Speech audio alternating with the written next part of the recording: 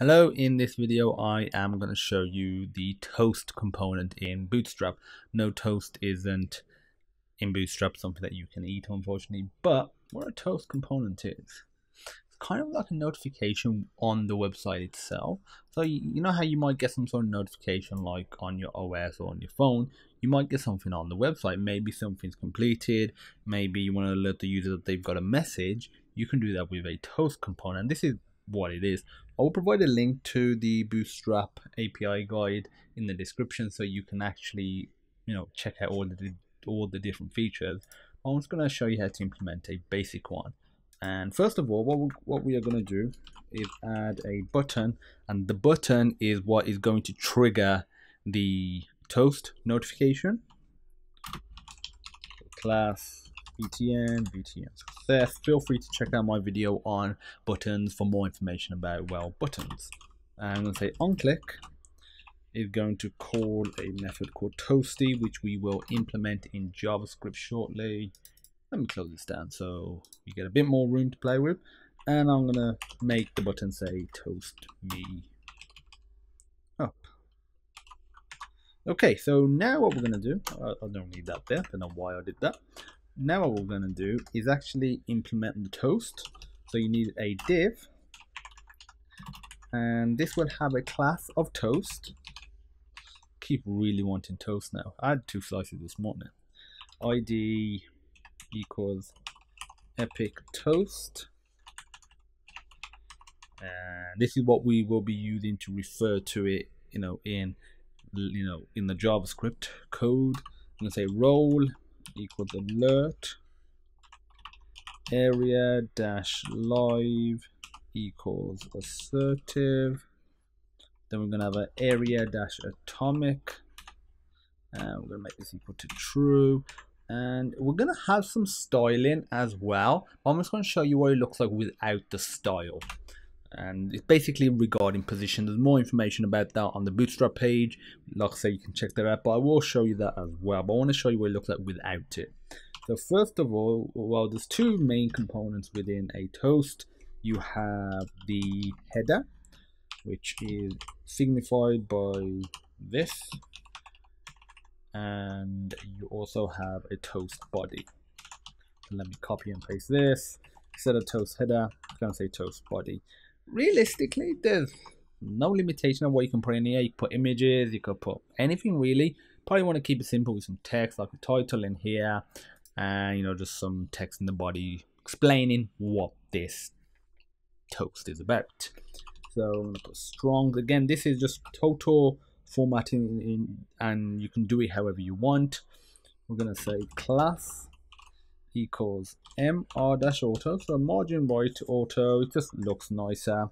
I'm going to say Bootstrap toast. You might say something like, if you create a social media website, might say Bob has commented on this post, for example.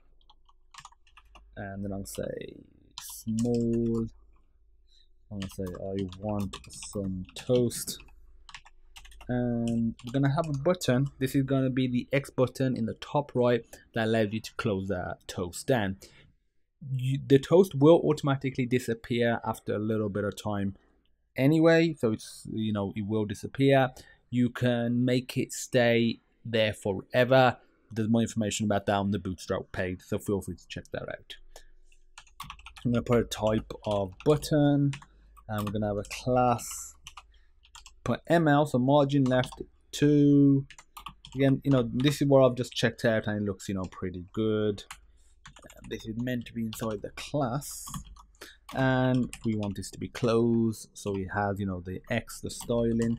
Data dash dismiss equals toast, because that's what it is essentially dismissing.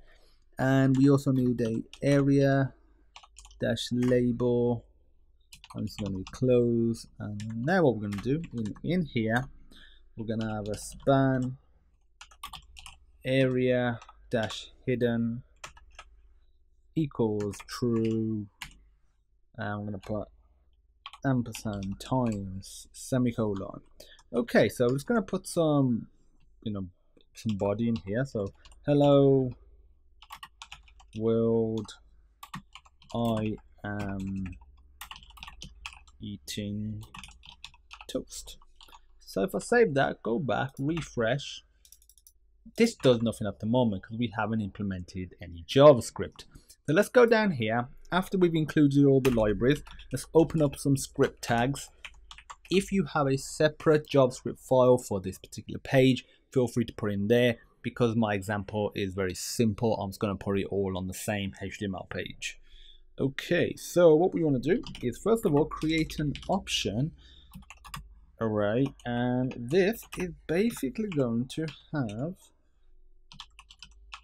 some options. So we say animation true, just looks a little nice with animation. Delay is 2000, so 2 seconds is measured in milliseconds, and you can check out all the options if you scroll down to here. So there's really only 3 options. Auto hide is what I was talking about, so if you set that to false, it won't hide after X amount of time, which is what the delay property represents. Okay, so if you want to add more, in this case it's one more, put a comma, and then add the next one. This space, these spaces aren't required. I just prefer the look of them. So semicolon.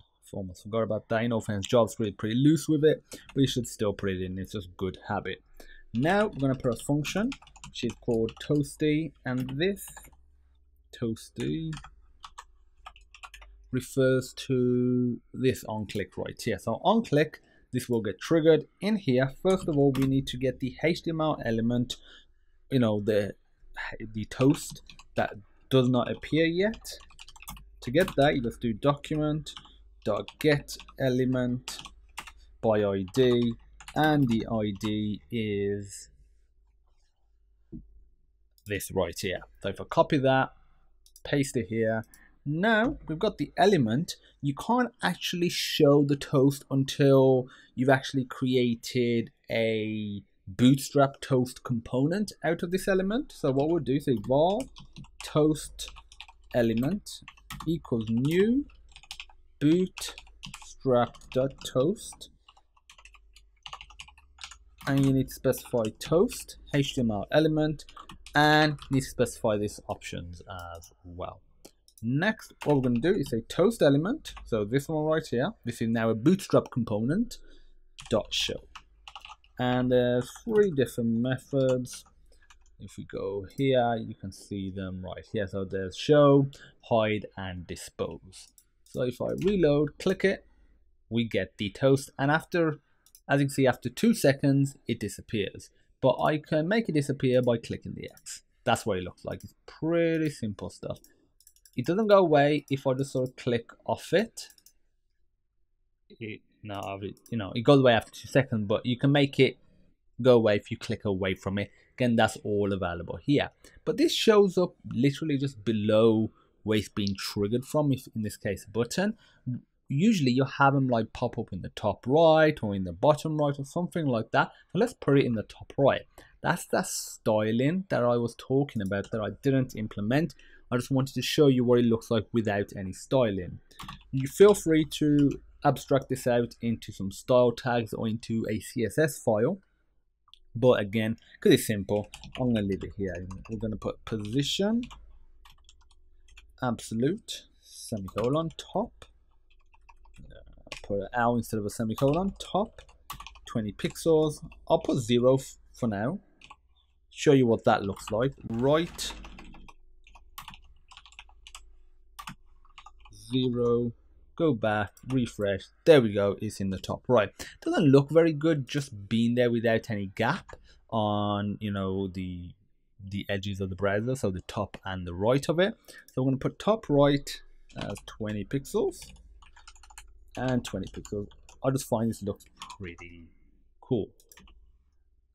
Click it. There we go. We got our toast notifications. You can stack them as well. That's part of the API guide. Should be here somewhere. There we go. Placement, stacking. Feel free to have a look at that and experiment. So that's it. Really simple stuff. If you have any questions, feel free to pop me a message. And as usual, I look forward to seeing you in the next video.